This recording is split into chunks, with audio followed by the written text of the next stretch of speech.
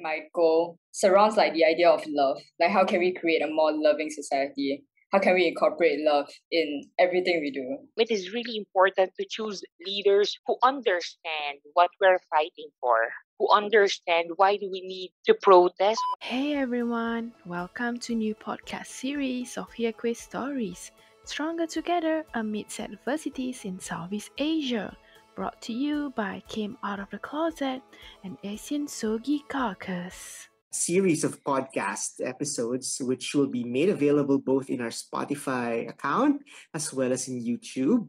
It's intended really to bring so much space for LGBTI voices from Southeast Asia to be heard, to share our stories, and also to find out how folks like us will be able to work together in transforming the ASEAN region. Welcome to our podcast series, Queer Stories. Listen to the LGBTIQ narrative from Southeast Asia in collaboration with ASEAN Sogi Caucus. We're Farah, Proud, and Greece.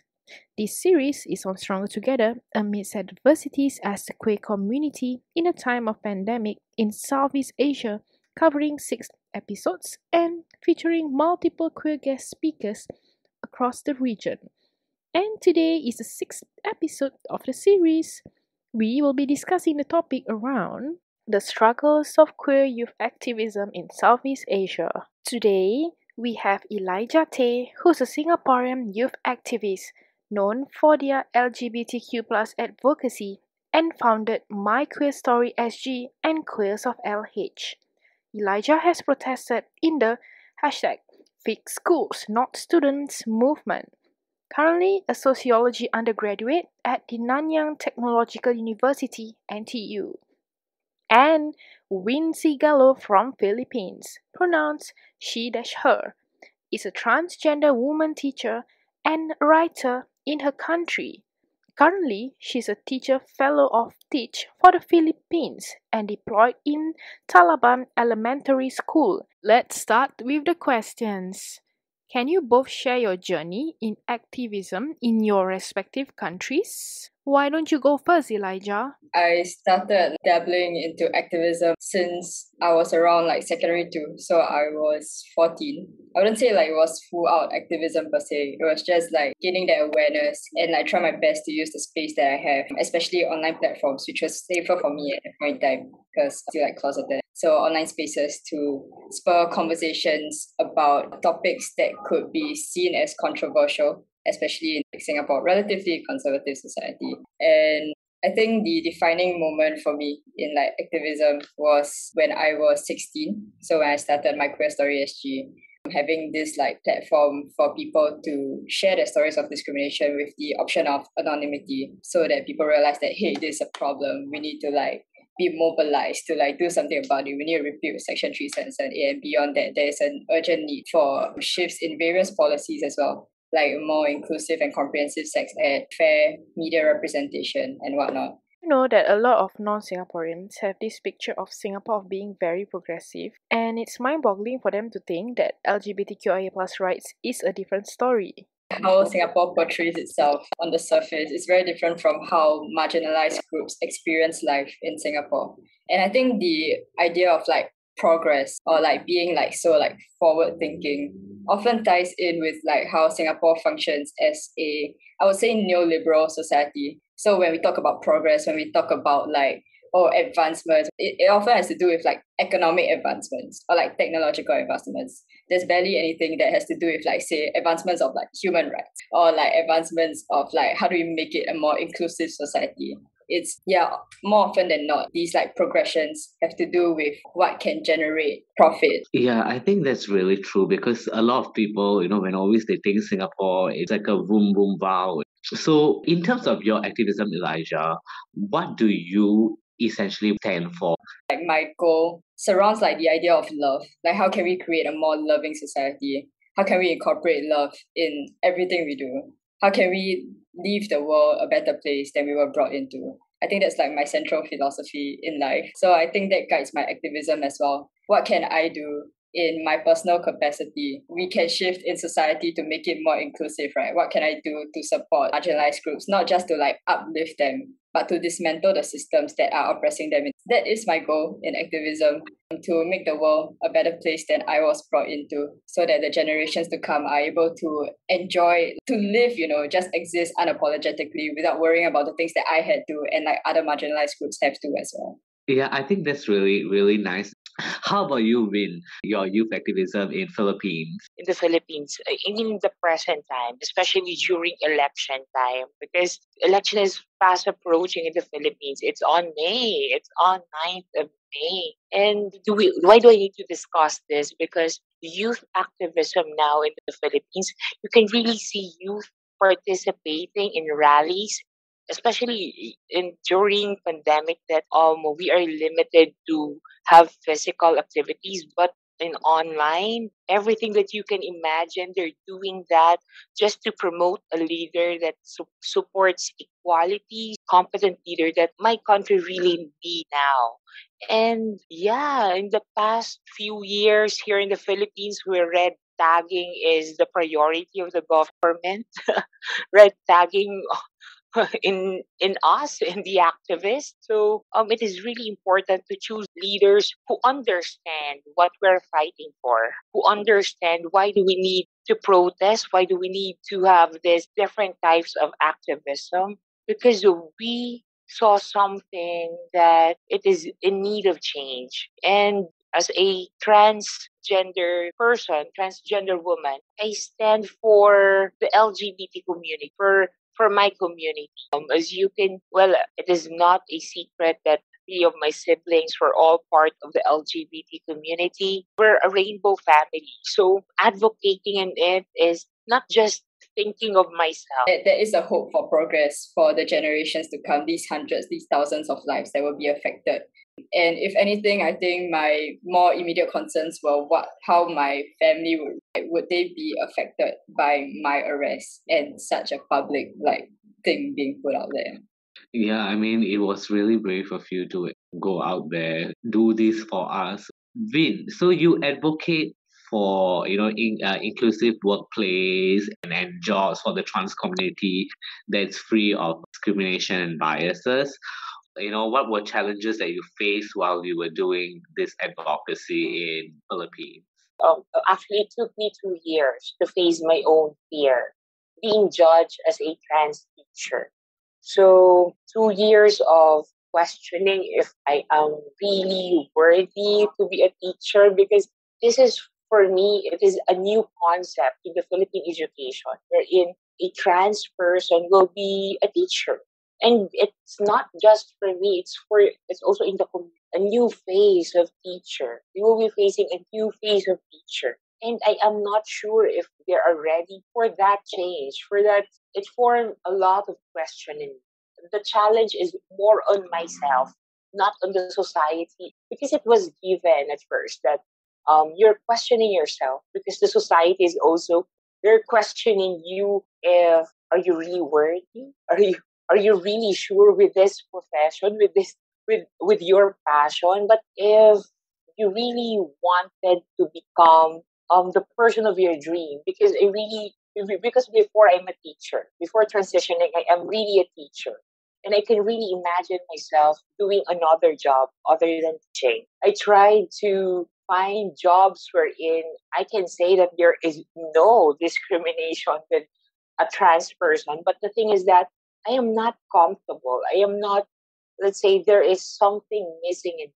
So I go back to teaching and fight it out with an organization wherein at the end of the day, it was not that really a requirement to fight it out. It was, you were just testing me if how committed I am with my passion, because I need to be ready within myself, because I will be putting in a community wherein being a trans teacher is new in this community. So you need to be ready. Are you really committed? And if you're really committed, then go.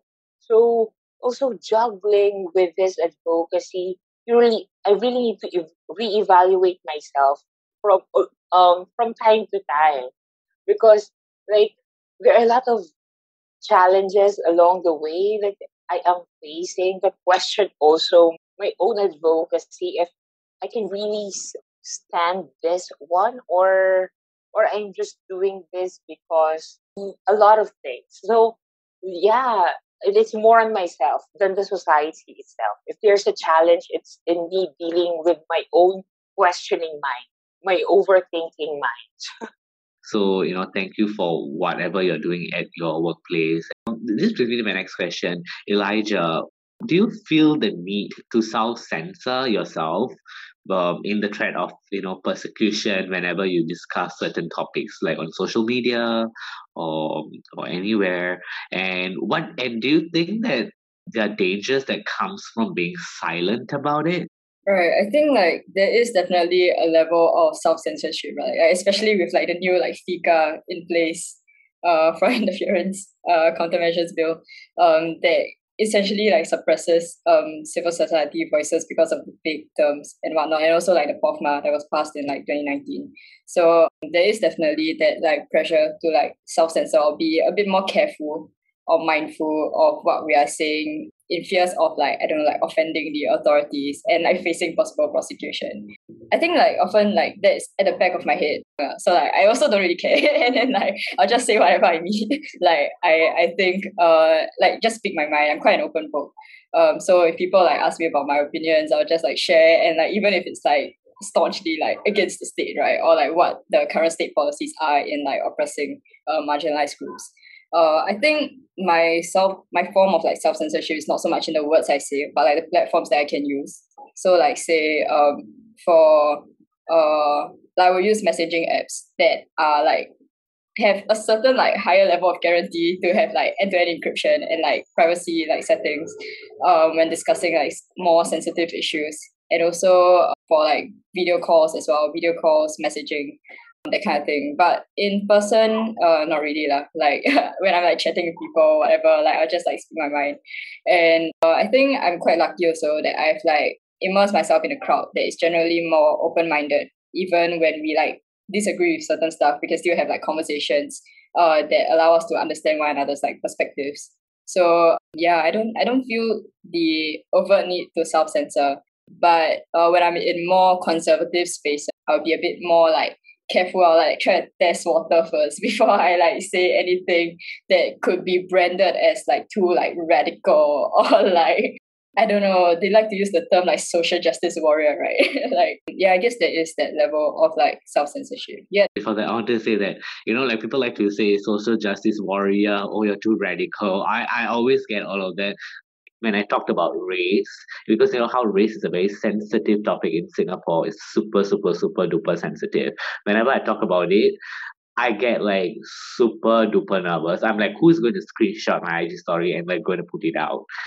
I hear you. I think like there's a balance that needs to be struck, right? And there's no like clear, like definitive answer, like, oh, is it gonna be like a bad thing if I self-censor? I mean, censorship, I think generally is something that we can agree is like bad, right? Like we want people to be able to have the freedom of speech. But I think when it comes to like self-censorship, like recognizing like the OB markers, recognizing the possible like face of like it's important also to recognize that we are not responsible for like putting out certain information or putting out certain like takes at the risk of like our own safety. Like if you're looking out for your own safety, I think like that's what should be the priority. Like if you don't like take care of yourself, if you don't look out for yourself first, then like how are you going to like share these thoughts like in time to come? If you get like shot down now, how are you gonna like continue to have that platform? So I guess it's also like considering how to like safely dabble these spaces. And yeah, but also at the same time, like there is advocacy for like freedom of speech, right? For free speech. And I think that's important as well. It really depends on like what your capacity is. And like not everyone is obliged to do everything, right? Like in advocacy, in activism, like you choose like which form of activism works best for you. If you have the capacity, you can protest. If you have the capacity, you can email the MPs, you can email like the president, you can go down to the istana to hand a letter, you can share your opinions or like reshare like content on social media. You can have like, it could be as simple as having conversations at your dinner table if you have like the capacity, if you have like the privilege to do so. So I think like activism and advocacy reflect in different forms for different people. yeah lah, I think it's important to recognize that it's like it's a community effort, it's a group effort, and you don't have to like place the burden onto yourself. But of course, like if you have the privilege to, like of course, like yeah, step up lah. Like for me, like as a Chinese person, I think like it would be easier for me to like talk about race, cause like it's not something that like directly affects me. Yeah, I think that the word here, I think that you pointed out was privilege, will bring me to the last question later. It's really important in using a privilege, and whenever you have it, and I think a lot of us, we are aware of the privilege that we have, but more often than not, we try to stay silent about it, or we don't want to use it. So whenever you have that privilege, definitely go out there and do use it to your maximum potential. How about Vin? Do you feel like when in your line of field, do you feel like you have to self censor yourself? I wanted to start that I am a teacher. So whenever I speak my truth and realities in public, especially in public, or posting in Facebook and Instagram, or whatever I say in front of my students, it took me a lot of time to reflect and revisit everything. So it's very important because sometimes we put in that place that there are things that it is, yeah, somehow it is a need to be shared, but sometimes there are also things that we need to reevaluate and revisit and choose what are those things that we need to share in public, especially that I cater, or my audience are specifically my students, because they're close to me. They can see my post. I am a public person to them. But everything in this process, especially in transitioning, it must be shared for me. It must be shared for everybody, because if you will not share this, who will do the job for the community? Especially that if I can really remember last year when I started as a teacher fellow for the Philippines, there are one specific trans sister who messaged me that she was truly admired of the action of taking the risk in becoming a teacher, because she really wanted to become a teacher, but she was just have that fear. She have that reservations because, oh yeah, because of the society itself. That here in the Philippines, being trans teacher is really new in the society. So that really also reawakens my desire to, wow, let me share this experience. Let me share this on Facebook. Let me write a story in this. Let me write a poetry in this. So I find it very simple way, especially if you're just sharing your story. The impact to those who are reading your stories, reading your status, or seeing your pictures in uniform, it's really big. So also, if there is any fear, I guess no. The same with Elijah. I don't have any fear of prosecution. I don't know, but yeah, as long as I know my rights and I know where I will stand, I don't have any fear as of this moment. I just learned the term of risk assessment, but I term it reflect. I mean, I reflect and revisit, especially when I am using terms like a new term, or let's say not so child friendly term, wherein my learners can see my post. So I am more specific on that, saying if it is appropriate to what a child can be seen in my post. Okay, this brings me to my next question. So, Elijah, how do you stay true and be resilient in advocating for youth activists despite the struggles and the possibility of receiving discrimination? I think actually the reality is that like I'm not strong all the time. Sometimes I do feel burnt out. I think it's important to acknowledge that as well. Activism is tiring, especially with all these barriers that we are trying to break through and like trying to cross to dismantle these systems, right? Or even start to question and like introduce conversations about all these like systemic issues and like societal issues. So how do I stay strong? I don't. I burn out sometimes. I cry sometimes. I'm tired sometimes. And that's okay to acknowledge. But I think like overarchingly, I'm still driven towards advocacy, right? I don't know. I guess like the dream of seeing a space where like we wish we could have like grew up in, being like brought in for the generations to come. I think that sense of hope, that sense of like, hey, we could build like a world that I just really wanted to support Elijah with the answer of thinking, where are you coming from? I mean, if it is from the place of love, then go back on that and pursue what you love. But for me specifically, my first step in being true to myself is that I am being mindful with my stand. I evaluate that. I reflect on that, and because it has a huge impact in my life personally, but at the same time on your audience, on the youth that you're influencing with whatever you're sharing is. So there's more on giving yourself realities of entering a life with a purpose, especially now that this is not just I'm having a huge backpack wherein I really wanted to bring my community in an exclusive place wherein we don't need to think about fear. We don't need to think about things that we need to consider because we wanted to become a teacher, we wanted to become this, we wanted to become that because we have this dream. So I really wanted to open that space to them. So second is that know your grounds. Where are you standing? Are you in the right place? After giving space for yourself, now you need to evaluate also the society, the community within you. Are you stepping in a space of others? Are you invading other rights with your advocacy? This is more on your impact to others than impact to yourself. And last, being you, being me, and I can really say that I am being in a right place now because I feel that I am safe. Also, pursuing to share the things that to be shared. And yeah, this is too personal. The question revisit my experiences for 2 years of not having a job because you're just having that concept of fear in your mind that you will not be accepted being a teacher. And it's too personal wherein my sibling, especially now my sibling, she is now transitioning also and becoming a woman. So I don't want her to experience what I experienced. I really wanted to clear space. I really wanted to get those roadblocks. They will just come in and they will just enter in that specific space. So yeah, thank you. Okay, this brings us to our last question for both of you. In Singapore, race ties in with like class also.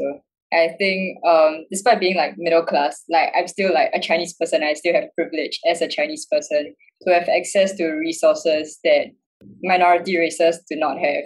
So I was in a SEP school, and like back then, like I didn't know anything about like race or like inequality. I didn't know like shit about society when I was choosing schools as a P6 kid. So I was like, oh, near my house, then I just go for SEP school.